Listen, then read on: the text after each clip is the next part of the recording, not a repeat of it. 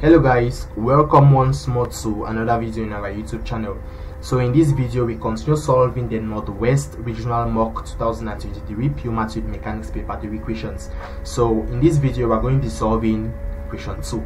For those of you who have not yet watched the solutions to the other questions, do well to check the description of this particular video to see the questions that have already been solved, so you get to their solutions if you are interested. So let's get started.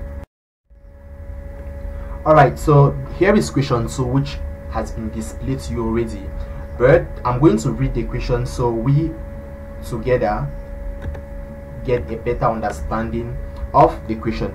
So the question reads: a car of mass 2000 kg moves up a slope inclined at sine inverse of 125. The known gravitational resistance to the motion of the car is 3200 newtons. The acceleration due to gravity is g equal to 10 meters per second squared. A. Find the power developed by the engine of the car when the speed of the car is 15 meters per second and the acceleration is 120 meters per second squared. B. Given that the maximum power of the car is 100 kilowatts, find the maximum velocity of the car. C. After reaching the top of the slope, the engine is shut off and the car now moves ahead to descend another slope inclined at alpha at constant speed under the same known gravitational resistance of 3200 newtons. Show that 25 sine alpha is equal to 4. So this question is simply under the topic work, energy and power, and I beg of you to pay keen attention to the concepts that are going to be explained. Okay, so the very first thing to do when you're faced with problems of this kind is to draw the diagram. So we have that the car was moving on an inclined slope. So here is my horizontal and then there is my inclined slope. The slope was inclined, let's just say, at an angle of theta to the horizontal, and we know that the theta is simply sine inverse of 1 divided by 25. So the car being on the inclined slope, since it is moving up the inclined slope, then you have a driving force which is pulling it up the inclined slope. We call that force F. Then we have the known gravitational resistive force, which is, maybe we call it capital R, and then as well we have the component of the weight of this car along that inclined slope, which is maybe W2, for example. These are the only forces that I'm going to indicate here, not to date the diagram. We could as well indicate the weight of the car, the component of the weight which is perpendicular to the plane, and the normal reaction. But for better understanding and not to date this diagram, I'm just going to use these forces. Okay, now we are going to apply our Newton's second law of motion along the plane. But before doing that, we have to find the power developed by the engine of the car when the speed of the car is 15 meters per second and the acceleration is 120 meters per second squared. So like I said, we apply the Newton's second law of motion up the plane. Now that law says that the resultant force in a system is equal to the mass times the acceleration. But what's the resultant force? Is simply the algebraic sum of the forces in the system. Algebraic means we take the force considering its sign. So since my body or my car is moving in this direction, that is upward, it means all forces acting in that direction are going to be considered positive, while any force acting in the reverse direction will be considered negative. So we have that F, which is the driving force of the car up the plane, minus the resistive force, then minus the component of the weight which is parallel to the plane, is equal to the mass of the car times the acceleration of the system. So with that, we get that our force is equal to the known gravitational resistive force plus W2, which is the component of the weight of the car which is parallel to the plane, then plus the mass of the car times its acceleration.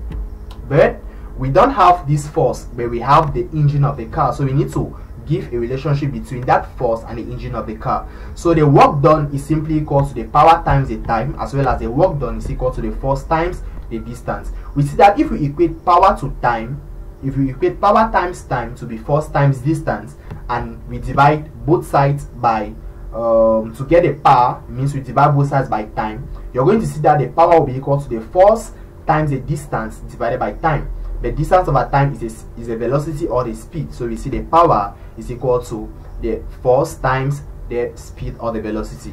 Alright, so that's what we are going to use. So with that set, it means the force is equal to the power on the speed of the car. So the force here becomes power over v, that's over velocity, to be equal to r plus w2 plus ma.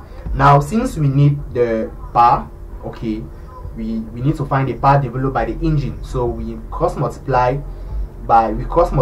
so we have p to be equal to v into r plus w2 plus ma. Now we need to fit in these respective unknowns, which we know actually.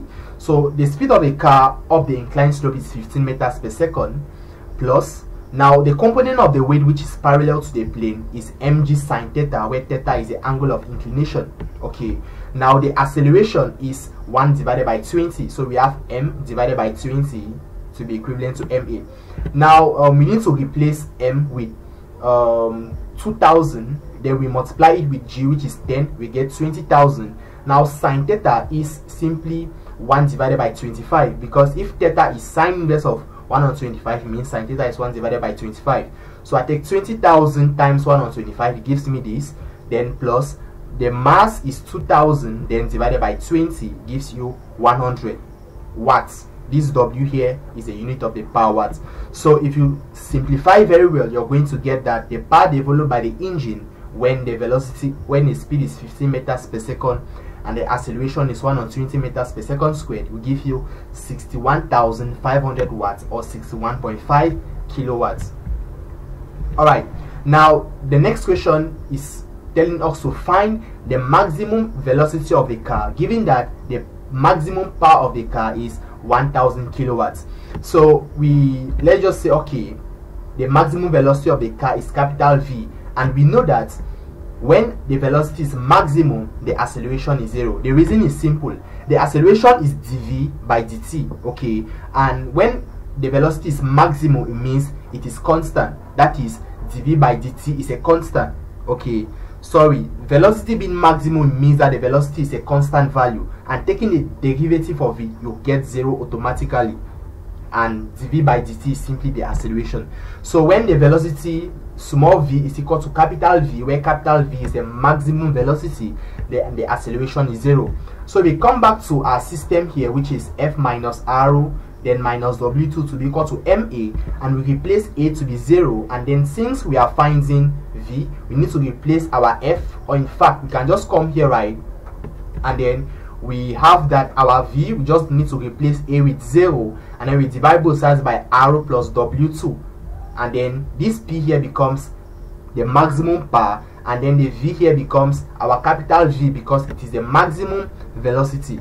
Now our maximum power is 100 kilowatts, which is 1000 watts, divided by our known gravitational resistance is 3200, and then our w2 is simply mg sine theta, which is 20,000 on 25, which is 800. If we simplify this, we get that the maximum velocity of the car when the power is maximum is 25 meters per second. Now finally, we have the third question, where the car reached the top of the slope, then the engine is shut off, and the car now moves ahead to descend another slope which is inclined at an angle of alpha at constant speed under the same known gravitational resistance of 3200 newtons. We need to show this. So we come back to the diagram to complete it. Okay, so we have to show that 25 sine alpha is equal to 4. Now this is the other slope, because the car moves, reaches the top of the slope, the engine shuts, then it goes down and then continue moving with constant speed, and then it is descending a new slope, and the slope is inclined at an angle of alpha to the horizontal. So here's my car. Okay, now since we have it was moving at constant speed, okay, therefore constant speed, now the resistance of the car is the same as 3200 newtons. Now what is going to be the pulling force of the car? The pulling force of the car this time around, because when the engine shuts off, okay, then there is no pulling force again. Like when the engine shuts off, there is no pulling force, that is, F does not exist, but the pulling force is simply going to be the component of the weight which is parallel to the plane, and we can call it W3. because we are on a different inclined slope. So this F here normally is 0 because the engine is off. Now we have the resistance as well, which is R. It remains unchanged. Now it is moving at constant speed, so we know what happens. The acceleration is 0. So we have to show something that 25 sine alpha is equal to 4. So to show this, we see apply the Newton's second law of motion, but this time around down this plane. Doing that, we get W3 minus the resistive force will be equal to the mass times the acceleration. But since the speed was constant down this inclined slope, then the acceleration is 0. So we get W3 minus R to be equal to 0. So it means W3 is equal to R. But what is W3? It is a component of the weight of our car, which is parallel to the plane, which is just simply, since the angle here is alpha, it means it is mg sine alpha. Then we equate it to R. But we know m, we know g, we know R. We just replace our m with 2000, our g with 10, and then our R with 3200. If we divide both sides by 800, the left hand side will give you 25 sine alpha, the right hand side is going to give you 4, which is what we were required to prove.